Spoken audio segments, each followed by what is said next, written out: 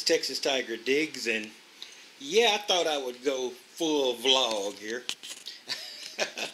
Sometimes I do watch these guys in these videos at these high-class hotels and stuff.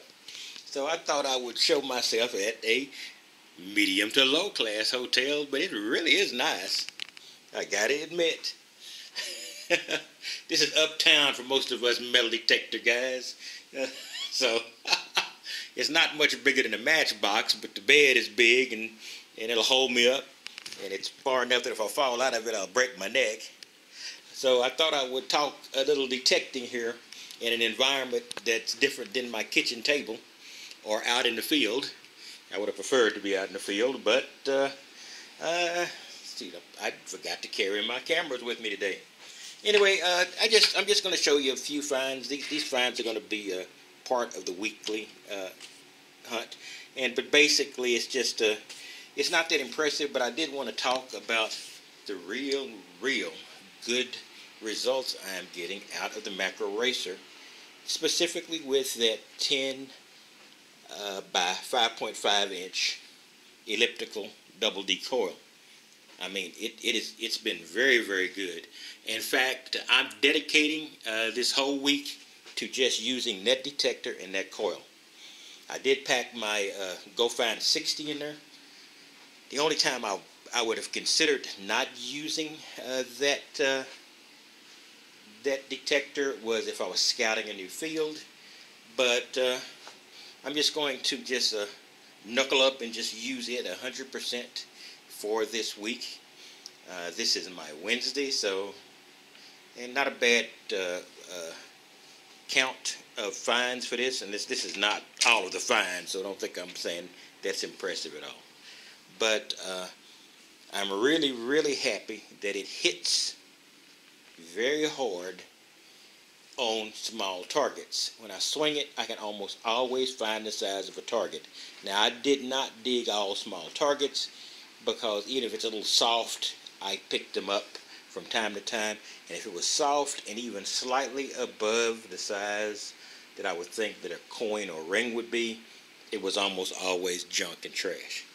I also had a chance to hit some lead targets with it. I got a couple of lead projectiles. I also got a shotgun head stamp and some other things. So I've been able to get a variety of targets with the with that coil. So far I am more than impressed. In any case, that's basically what I wanted to tell you. And why am I in this little hotel room? Well, there's a little minor disaster at my apartment.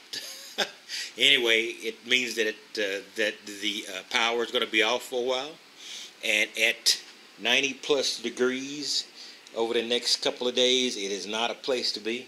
So with a little aid from my apartment complex, they gave me a bit of money, and I doubled it to get this high end.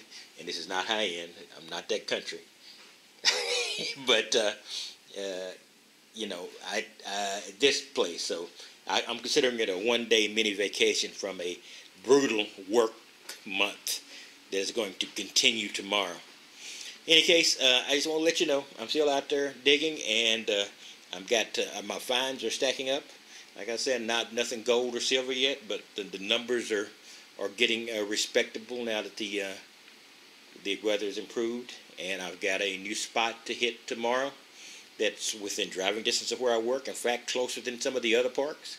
Never been there before, but I'm going to knuckle up and go out to this park. It's not my favorite kind of park. It's big and flat and surrounded by homes, etc. But it does have a couple of fields in there, and I do need to get some big or more adult size ring targets to find. In any case, this is Texas Tiger Diggs, and I will see you next time. I might be working from this room tomorrow, and they might have my apartment back up and going, and I'll be back in there. We'll see how it works. Either way, I'll adapt. Life is fun if you're adaptable. Anyway, I will catch you next time. And like I said, this is all week with the Makro Racer and the 10 by 5.5 inch coil. So far, so good.